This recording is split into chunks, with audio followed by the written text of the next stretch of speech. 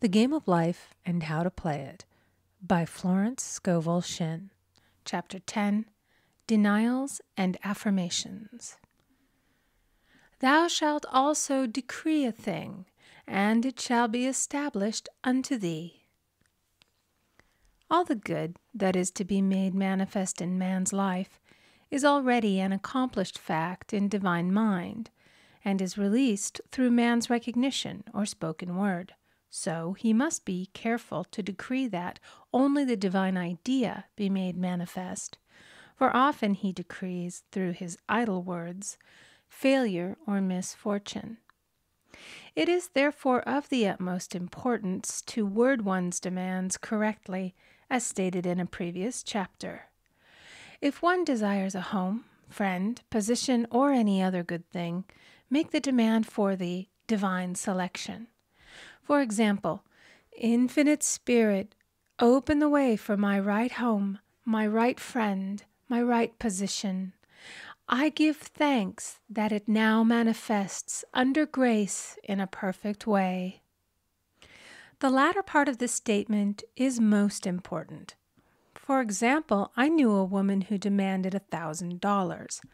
Her daughter was injured, and they received $1,000 indemnity, so it did not come in a perfect way.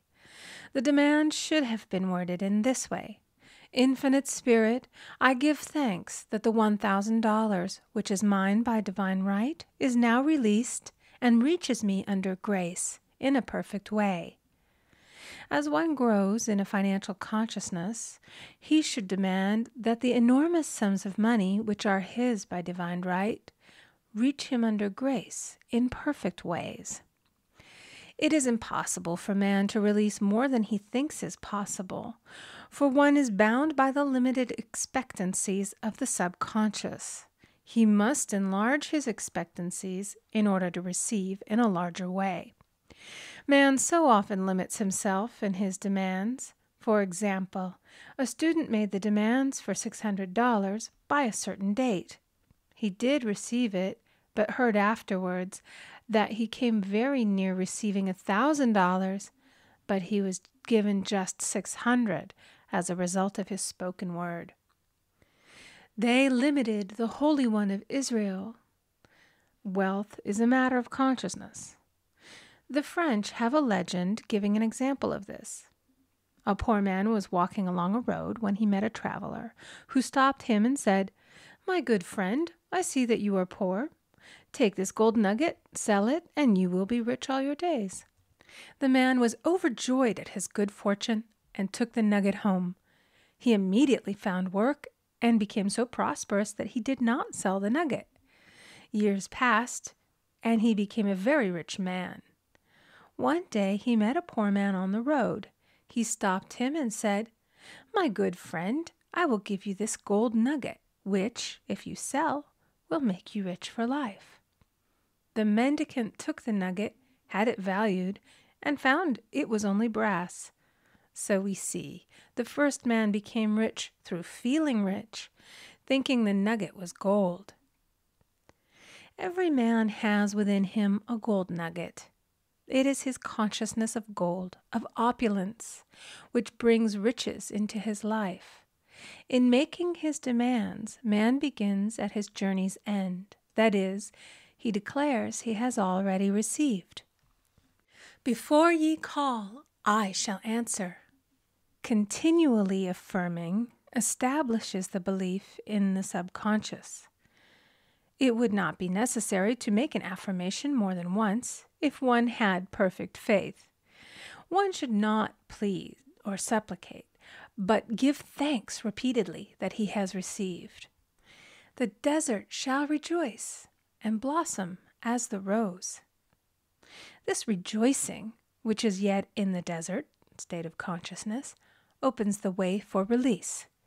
The Lord's Prayer is in the form of command and demand. Give us this day our daily bread, and forgive us our debts as we forgive our debtors. And ends in praise. For thine is the kingdom and the power and the glory forever. Amen. Concerning the works of my hands, command ye me. So prayer is command and demand. praise, and thanksgiving. The student's work is in making himself believe that with God all things are possible. This is easy enough to state in the abstract, but a little more difficult when confronted with a problem. For example, it was necessary for a woman to demonstrate a large sum of money within a stated time. She knew she must do something to get a realization, for realization is manifestation, and she demanded a lead. She was walking through a department store when she saw a very beautiful pink enamel paper cutter. She felt the pull towards it. The thought came, I haven't a paper cutter good enough to open letters containing large checks. So she bought the paper cutter, which the reasoning mind would have called an extravagance. When she held it in her hand, she had a flash of a picture of herself opening an envelope containing a large check, and within a few weeks she received the money. The pink paper cutter was her bridge of active faith.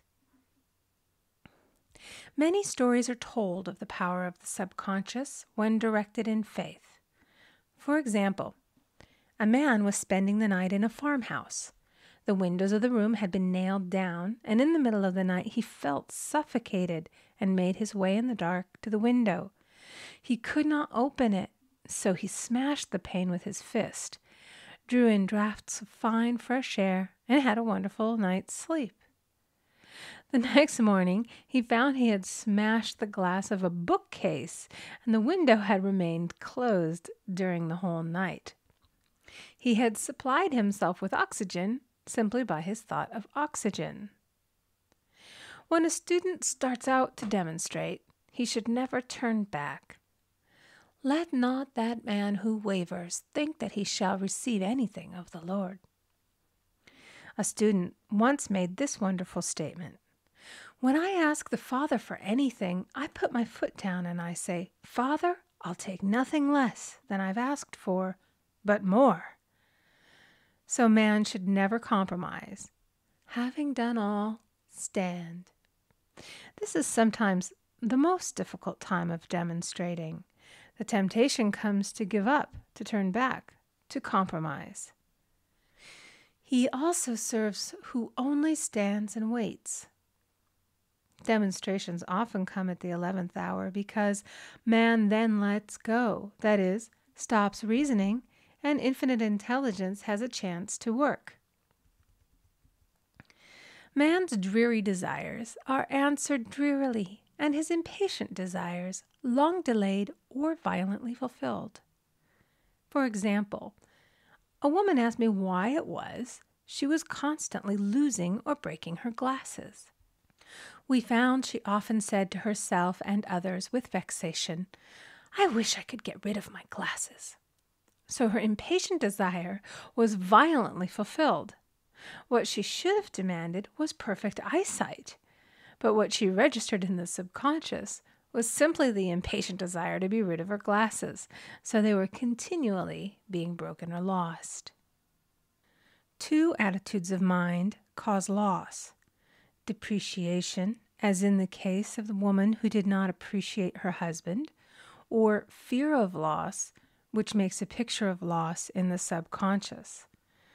When a student is able to let go of his problem, cast his burden, he will have instantaneous manifestation. For example, a woman was out during a very stormy day, and her umbrella was blown inside out. She was about to make a call on some people whom she had never met, and she did not wish to make her first appearance with a dilapidated umbrella. She could not throw it away, as it did not belong to her. So in desperation, she exclaimed, "Oh God, you take charge of this umbrella. I don't know what to do." A moment later, a voice behind her said, "Lady, do you want your umbrella mended?" There stood an umbrella mender. She replied, "Indeed I do."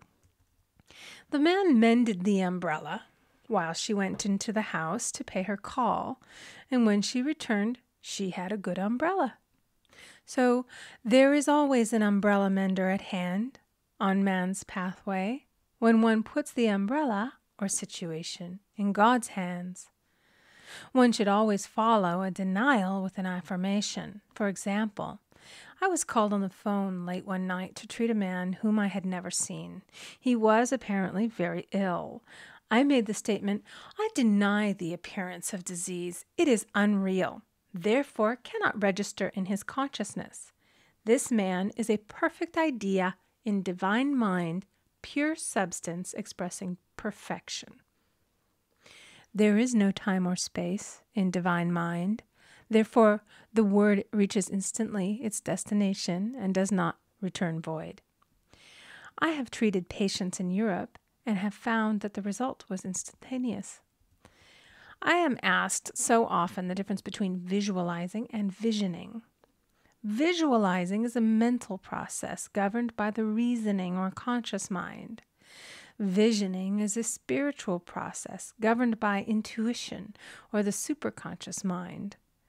The student should train his mind to receive these flashes of inspiration and work out the divine pictures through definite leads. When a man can say, "I desire only that which God desires for me," his false desires fade from the consciousness and a new set of blueprints is given him by the master architect, the God within. God's plan for each man transcends the limitation of the reasoning mind and is always the square of life, containing health, wealth, love, and perfect self-expression. Many a man is building for himself in imagination a bungalow when he should be building a palace. If a student tries to force a demonstration through the reasoning mind, he brings it to a standstill. "I will hasten it, saith the Lord." He should act only through intuition or definite leads. Rest in the Lord and wait patiently. Trust also in Him, and He will bring it to pass. I have seen the law work in the most astonishing manner. For example, a student stated that it was necessary for her to have $100 by the following day. It was a debt of vital importance which had to be met. I spoke the word, declaring spirit was never too late, and that the supply was at hand. That evening she phoned me of the miracle. She said that the thought came to her to go to her safety deposit box at the bank to examine some papers. She looked over the papers, and at the bottom of the box was a new $100 bill. She was astounded, and she said she knew she had never put it there, for she had gone through the papers many times. It may have been a materialization, as Jesus Christ materialized the loaves and fishes. Man will reach the stage where his word is made flesh, or materialized instantly. The fields ripe with the harvest will manifest immediately, as in all of the miracles of Jesus Christ. There is a tremendous power alone in the name Jesus Christ. It stands for truth made manifest. He said, "Whatsoever ye ask the Father in my name, He will give it to you." The power of this name raises the student into the fourth dimension, where he is freed from all astral and psychic influences, and he becomes unconditioned and absolute, as God Himself is unconditioned and absolute. I have seen many healings accomplished by using the words, "in the name of Jesus Christ." Christ was both person and principle, and the Christ within each man is his Redeemer and salvation. The Christ within is his own fourth-dimensional self, the man made in God's image and likeness. This is the self which has never failed, never known sickness or sorrow, was never born, and has never died. It is the resurrection and the life of each man. "No man cometh to the Father save by the Son," means that God, the universal, working on the place of the particular, becomes the Christ in man. And the Holy Ghost means God in action. So daily, man is manifesting the Trinity of the Father, Son, and Holy Ghost. Man should make an art of thinking. The master thinker is an artist, and is careful to paint only the divine designs upon the canvas of his mind. And he paints these pictures with masterly strokes of power and decision, having perfect faith that there is no power to mar their perfection, and that they shall manifest in his life the ideal made real. All power is given man, through right thinking, to bring his heaven upon his earth, and this is the goal of the game of life. The simple rules are fearless faith, non-resistance, and love. May each reader be now freed from that thing which has held him in bondage through the ages, standing between him and his own, and know the truth which makes him free. Free to fulfill his destiny, to bring into manifestation the divine design of his life, health, wealth, love, and perfect self-expression. Be ye transformed by the renewing of your mind. End of Chapter 10. Chapter 11. Denials and Affirmations. For prosperity. God is my unfailing supply, and large sums of money come to me quickly, under grace, in perfect ways. For right conditions.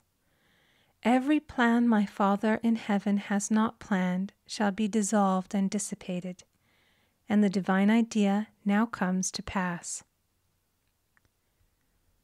For right conditions. Only that which is true of God is true of me, for I and the Father are one.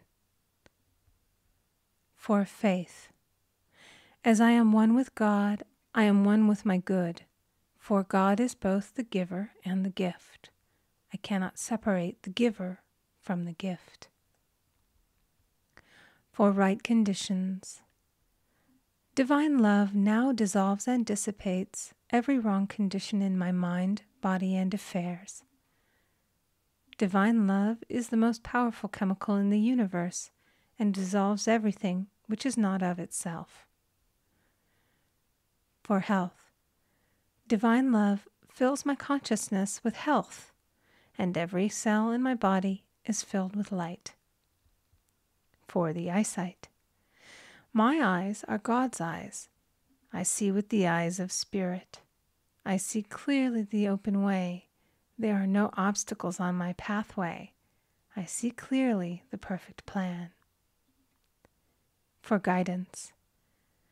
I am divinely sensitive to my intuitive leads, and give instant obedience to thy will. For the hearing. My ears are God's ears. I hear with the ears of spirit. I am non-resistant, and am willing to be led. I hear glad tidings of great joy. For right work.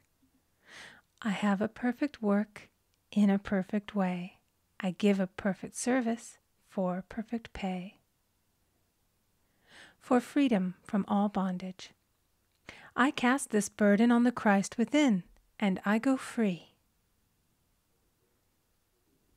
End of Chapter 11. Recording by Amy Conger. End of The Game of Life and How to Play It